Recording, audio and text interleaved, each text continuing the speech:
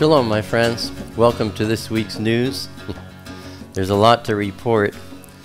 You know, when I started this, I wanted to keep it down to 15, 20 minutes max, but the things to report on just keep increasing in numbers. So anyway, I'm going to try and blaze through this. We're going to start off, of course, with wars and rumors of wars. Libya is in civil war and on the verge of total anarchy. Islamic State armies are building a self-declared caliphate across Syria and Iraq. And Afghanistan's young democracy is on the verge of paralysis, among many other things. To these troubles are added a resurgence of tensions with Russia and a relationship with China divided between pledges of cooperation and public recrimination. The concept of order that has underpinned the modern era is in crisis.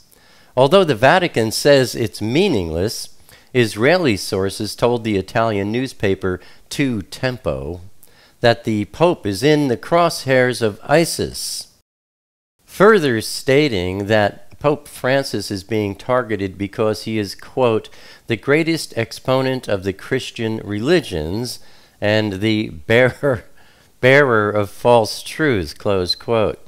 And a Catholic news agency reports that Italy has issued a nationwide terror alert, despite no imminent threats or specifics about a potential attack on the country.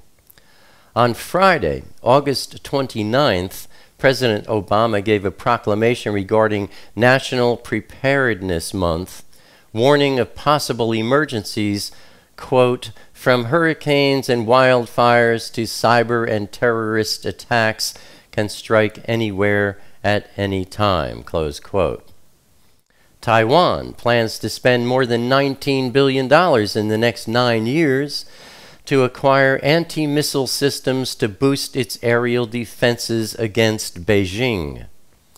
The Defense Ministry aims to purchase the Skybow 3 surface-to-air missile system between next year and 2024 to replace the aging Hawk missile systems. This will be the biggest procurement of domestically made weapon systems in recent years. Taiwanese experts estimate the People's Liberation Army currently has more than 1,600 missiles aimed at the island of Taipei. Turning to Israel.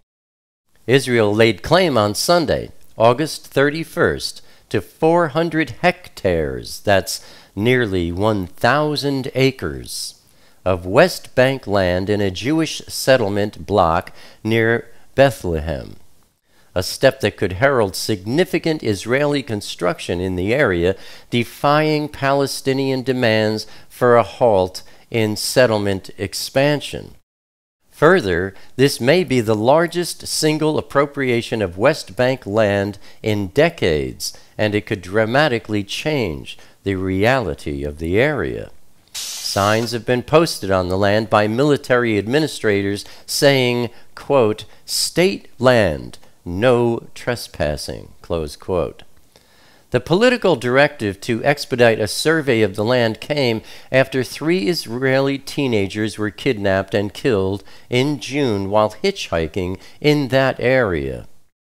The timing of the land appropriation suggests that it is meant as a kind of compensation for the settlers and as a punishment for the Palestinians. It's been declared state land as opposed to land privately owned by Palestinians, clearing the way for the potential approval of Israeli building plans. This has quickly turned attention back to the Israeli-occupied West Bank and only adds to the already unlikely prospects of any Israeli-Palestinian peace process. Turning to Gaza, an open-ended ceasefire took effect on Tuesday, August 26th, after so many truces, none of which held during this 7-week-long conflict. There is still much skepticism, especially among Israelis, that this one will bring quiet to Gaza and Israel. But So far, it is holding. Palestinians killed, 2,143. Israelis killed, 69, plus one Thai migrant worker. Israeli targets struck in Gaza, 5,263. Rockets fired into Israel, 4,564. Rockets exploded in Israeli territory, 3,641. Rockets destroyed by Iron Dome, 735. Buildings destroyed in Gaza, estimated 10,800. Buildings damaged in Gaza, estimated 50,000, including 277 schools, 270 mosques, and 10 hospitals. The source for this information comes from the Israeli army and various Palestinian sources. Turning to Iraq, Iraqi security forces, Shiite militiamen, and Kurdish fighters launched a major operation on Saturday, August 30th, to break the more than 2-month jihadist siege of Amerli, a Shiite town. This operation had been in the works for days, with Iraqi aircraft carrying out strikes and forces massing for the drive toward Amerli, which has been besieged since militants led by the Islamic State launched a major offensive in June. Residents face major shortages of food and water and are in danger both because of their Shiite faith, which jihadists consider heresy, and their resistance to the militants, which has drawn harsh retribution elsewhere. Forces from 2 other Shiite militias, Asaib al-Haq and the powerful Saraya al-Salam forces, were also gathering north of Amerli for the attack, as well as many Peshmerga fighters. And the U.S., Australia, France, and the U.K. helped out by airdropping humanitarian aid packages and conducting airstrikes. Then, on Sunday, August 31st, Iraqi security and volunteer forces broke the siege of Amerli and entered the town, inspiring a wave of celebrations, with residents waving the Iraqi flag and firing celebratory shots into the air. Turning to the Islamic State, the IS is using every contemporary mode of messaging to recruit fighters, intimidate enemies, and promote its claim to have established a caliphate, a unified Muslim state run according to a strict interpretation of Islamic law.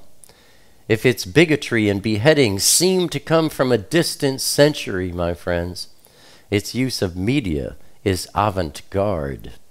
While the IS may be built on bloodshed, it seems intent on demonstrating the bureaucratic acumen of the state that it claims to be building. Its 2 annual reports so far are replete with a sort of jihadist-style bookkeeping, tracking statistics on everything from cities taken over and knife murders committed by ISIS forces to checkpoints set up and even apostates repented. In the past, bin Laden addressed a single static camera with long-winded rhetoric in highly formal Arabic. His videos had to be smuggled to Al Jazeera or another television network to be aired, but today we have characters like the YouTube star Anwar al-Awlaki, the American-born cleric killed in a drone strike in Yemen in 2011, who addressed Westerners in colloquial English, had a blog and a Facebook page, and helped produce a full-color English-language magazine called Inspire. Dozens of Twitter accounts spread its message and has posted some major speeches in 7 languages. Its videos reflect flavors of Madison Avenue and Hollywood, combat video games, and cable television dramas, and its sensational deliveries are echoed and amplified on social media. When its accounts are blocked, new ones appear immediately. It also uses services like Just Paste to publish battle summaries, SoundCloud to release audio reports, Instagram to share images, and WhatsApp to spread graphics and videos, displaying a grand talent for targeting the younger generation. One polished IS video features a Canadian recruit named Andre Poulain, urging North American Muslims to follow him and even to bring their families. Quote, "You'd be very well taken care of here," he said in the video. "Your families would live here in safety, just like how it is back home." Close quote. In another English-language video pitch, a British fighter identified as Brother Abu Bara al-Hindi poses the call to jihad as a test for comfortable Westerners. Quote, "Are you willing to sacrifice the fat job you've got, the big car, the family?" he asks. Despite such luxuries, he says, quote, "Living in the West, I know how you feel. In the heart, you feel depressed. The Prophet Muhammad said, the cure for depression is jihad." Close quote. Such appeals provoke great curiosity. Conversely, instead of emphasizing jihad as a means of personal fulfillment, the Arabic media production portrays it as a duty for all Muslims. It flaunts violence towards its foes, especially Shiites and the Iraqi and Syrian security services, while portraying the killing as just vengeance. The State Department's Center for Strategic Counterterrorism Communications has stepped up its efforts to counter ISIS propaganda, publishing a steady stream of ISIS horror tales on Facebook and Twitter using the hashtag #ThinkAgainTurnAway. However, these attempts are not gaining much ground. Last week, an ISIS fighter calling himself Abu Turab wrote on Twitter, quote, "For those who want to come but are facing obstacles, be patient and keep the desire for jihad alive within you always," close quote. The State Department account replied, quote, "ISIS recruits two choices: commit atrocities and die as criminals, get nabbed and waste lives in prison," close quote. And as of Friday, August 29th, Abu Turab's comment had been named as favorite 32 times, and the count for the State Department's response was at 0.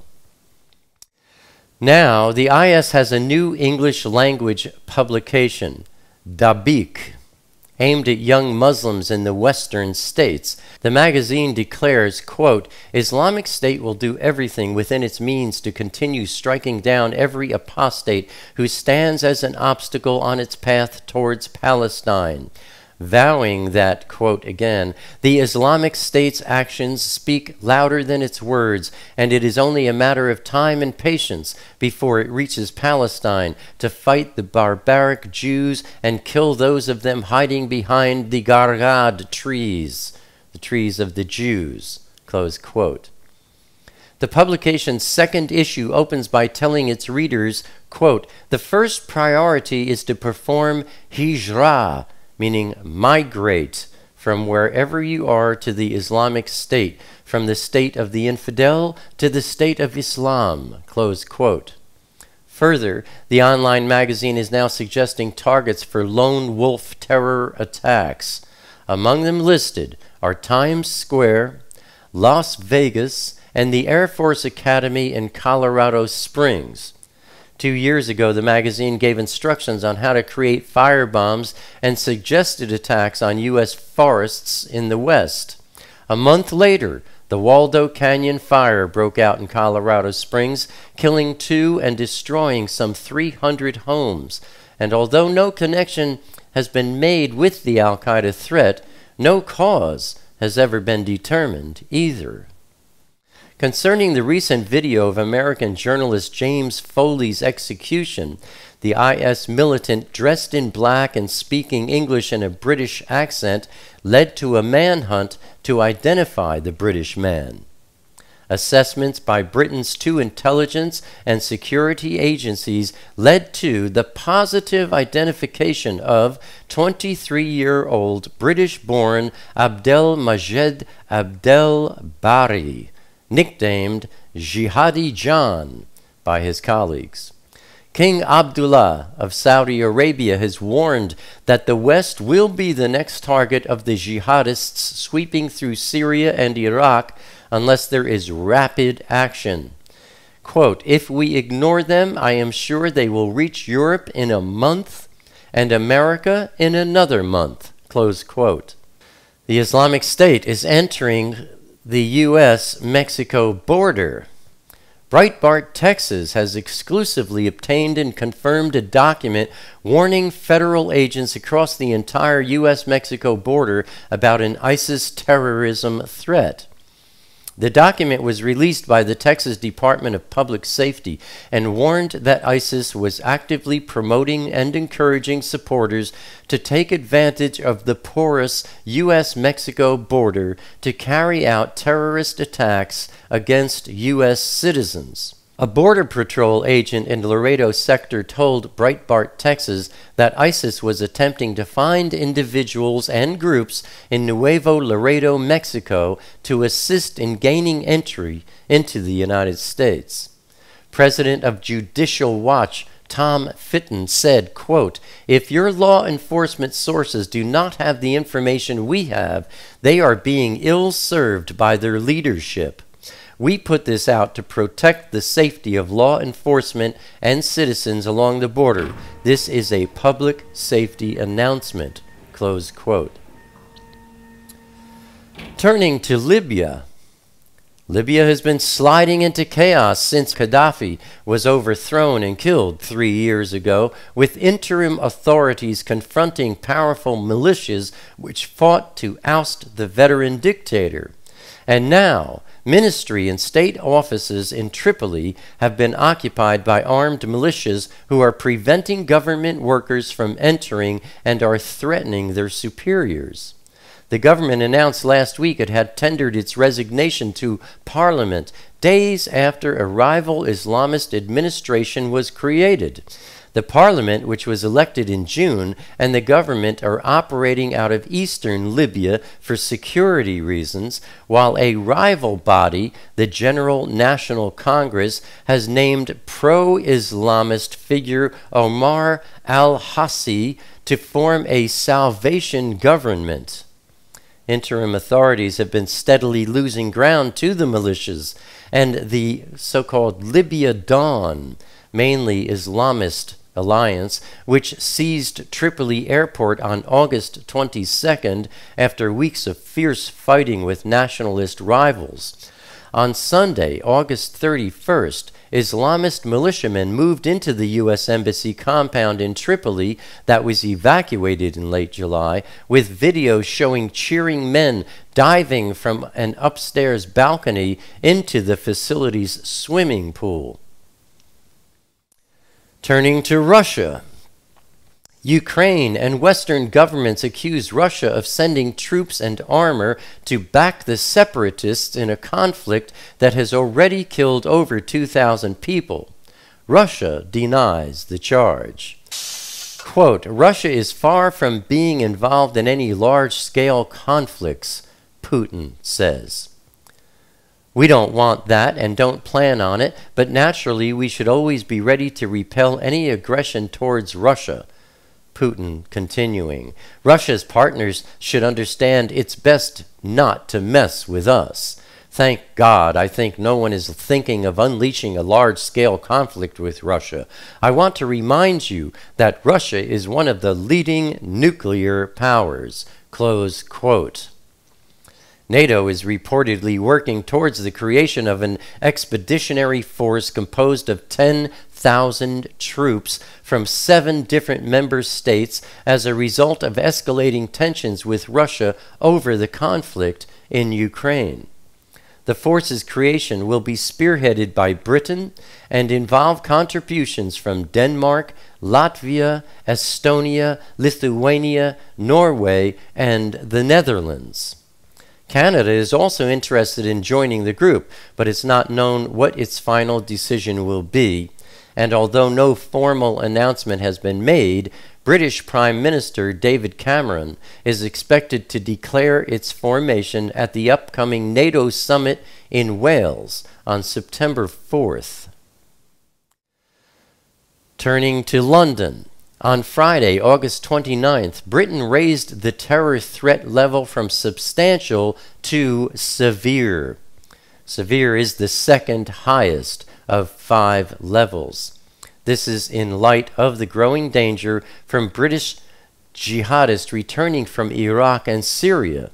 Some 500 to 600 Brits are believed to have gone to Iraq and Syria, and at least half of them have returned, with some feared to be planning attacks. A laptop seized from the IS in Syria contained research on how to make a biological bomb and religious justification to use it against civilians. Londoner Hamza Parvez, 21 years old, claims he has been fighting for the violent extremists for 5 months and calls on other Muslim Britons to give up their weekly Nandos and come, quote, come to the land of jihad and shout Allah, close quote. With his face hidden behind a black scarf which only shows his eyes, and speaking in a thick London accent, he tells the camera, quote, "This is the golden era of jihad," close quote. His brother told a London reporter, quote, "That's not my brother.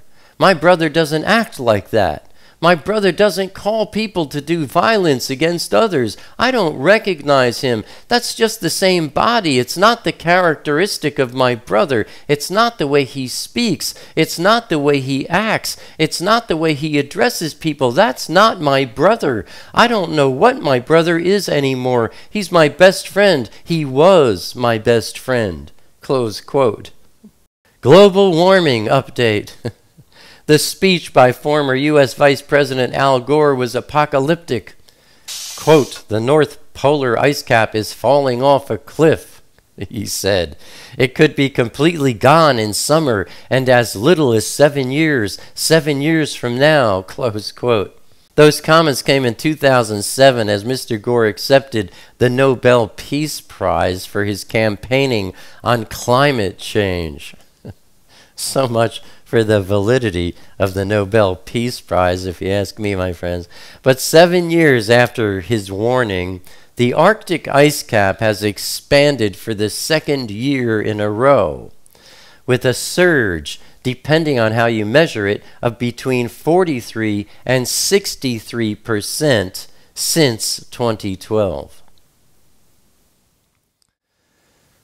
The spirit of Jezebel.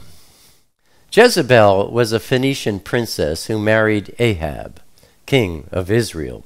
Her father was Ethbaal, king and high priest of the Sidonians. Queen Jezebel introduced Baal worship into Israel, sometimes called Baal worship. The proper pronunciation is Baal, which gives us clues as to the workings of Jezebel. The name Baal means Lord or possessor, and therefore referring to our Messiah or to Abba Father as Lord is something we should teach ourselves to stop doing, my friends. Baal was the sun god of Phoenicia and the supreme deity among the Canaanites or the Canaanites and various other pagan nations. His full title is Baal Shamayim, which means Lord or possessor of the heavens. The Canaanites, due to Baal worship, participated in sex worship, fertility rites, religious prostitution, eating things sacrificed to idols, and human sacrifice, all to pacify false gods. And it was Jezebel who taught and seduced the Kodesh servants of Elohim to commit such acts of blasphemy. Easton's Bible Dictionary says, quote, Jezebel has stamped her name on history as the representative of all that is designing, crafty, malicious, revengeful, and cruel. She is the first great instigator of persecution against the believers or the saints of God, quoting. Guided by no principle, restrained by no fear of either God or man, passionate in her attachment to her heathen worship, she spared no pains to maintain idolatry around her in all its splendor. Close quote. Matthew Henry's commentary calls Jezebel, quote, a zealous idolater, extremely imperious and malicious in her natural temper, addicted to witchcrafts and whoredoms, and every way vicious, close quote. Clearly, the spirit of Jezebel is interested in more than control and manipulation. We need to learn to discern the deeper motive of this spirit if we ever hope to resist the temptations that will lead to the great falling away that Paul, that is Shaul, writes about in 2 Thessalonians chapter 2, verse 3, and Jude, that is Yahudah, urges us in verse 4 to earnestly contend for the belief which was once for all delivered to the Kodeshim, because certain men have slipped in, wicked ones, corrupting the favor of our Elohim for indecency and denying the only Adon Yahuwah and our Adon Yahshua HaMashiach. Close quote. The spirit of Jezebel is clearly running rampant in the world today, my friends, and is also running loose in churches and local congregations without anyone ever noticing it or confronting it. And Jezebel's influence runs much deeper than a desire to make someone a mouthpiece or a puppet, or to control the worship song list, or to intimidate people from joining inner circles in order to guard the leadership positions of those it controls. Anyone who is being influenced or dominated by the spirit of Jezebel is a subtle seducer. The key word there is subtle. If Jezebel were obvious, no one would be fooled. A Jezebelite usually has a charismatic personality that draws people to false gods and away from Elohim, sometimes succeeding in this idolatry by exalting pastors, puffing them up, putting them on a pedestal, giving them the esteem that only Elohim deserves, or by luring people to the things of the world, or by introducing doctrines and principles that sound godly but come from the world's system through the doctrines of men and or demons. Likewise, a Jezebelite is quick to encourage sin. For example, someone confides in a Jezebelite that he or she is having sex outside of wedlock. The Jezebelite will assure them that it's okay if they're in love, easing the guilt and glossing over any godly conviction they might feel. Please be careful, however. If we look only for control and manipulation tactics in others, we may wrongly accuse people of flowing in a Jezebel spirit.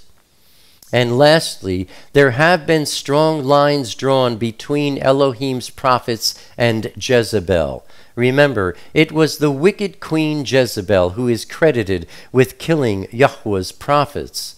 Obadiah risked his life by hiding 100 prophets in 2 caves and feeding them bread and water, while Jezebel's own prophets sat at a table overflowing with rich food and wine. See 1 Kings chapter 18, verses 4 and 19. From this contrast, we see there are carnal rewards for cooperating with Jezebel in this lifetime, and there are eternal rewards for refusing to tolerate this wicked spirit. In Revelation, that is Chazon, chapter 2, verse 20, Yeshua mentions Jezebel in his letter to the church of Thyatira. This scripture concerning the church of Thyatira speaks to what becomes the global church, the apostate church, which goes through the upcoming tribulation. Yeshua says, quote, "I hold this against you, that you allow that woman Jezebel, who calls herself a prophetess, claiming to be inspired, to teach and lead my servants astray." That is, teaching unscriptural doctrines and beliefs. If it isn't the word, my friends, it's a lie. Beguiling them to commit whoring and to eat offerings made to idols. Close quote. And that's the news for this week, my friends. Thank you for your support. And Abba willing, I'll see you next week. Until then, shalom, my friends.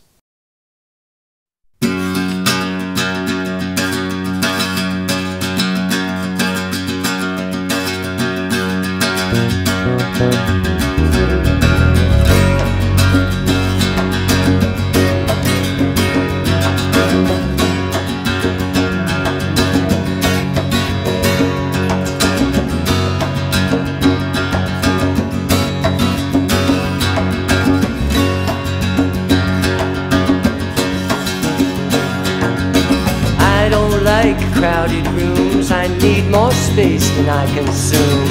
Enough is time alone with you, underneath the naked moon, sharing confidential moods and making chatter. Mockingbird nocturnal sings notations of eternal things, entering the quantum breeze, flying not for want of wings. He lights his gaze on you and me, simply because we matter.